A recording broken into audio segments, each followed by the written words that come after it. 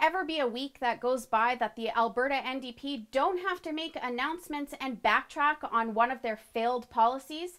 The latest is the $178 million program that was supposed to create 27,000 jobs. It didn't even create one single job.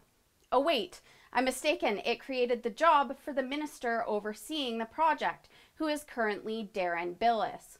Like the many instances we've already witnessed, this plan failed because the Alberta government didn't bother to even consult with anyone before implementing the strategy.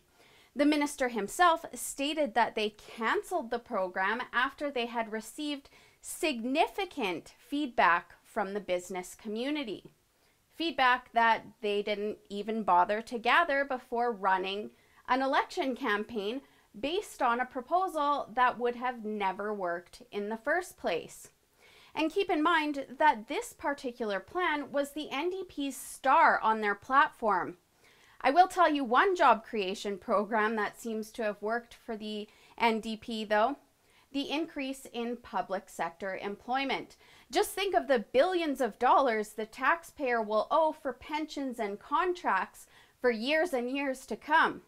Think of the operational costs that our government will now borrow to keep up with and will be on the taxpayer's back.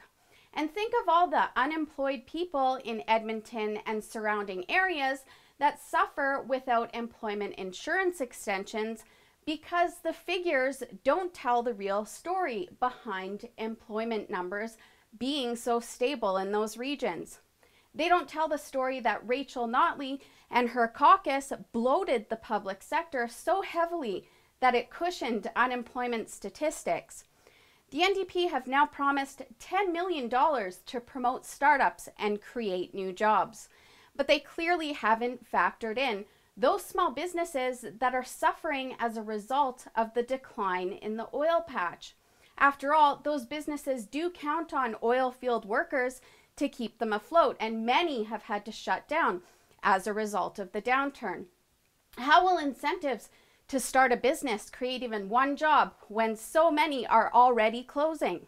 It sounds like Darren Billis announced another policy that will most certainly fail once again.